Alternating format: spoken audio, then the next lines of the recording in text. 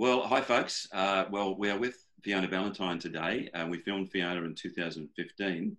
And just briefly, Fiona, what has the experience been like for you on being on colour in your life? And 4 years later, what's happened for you?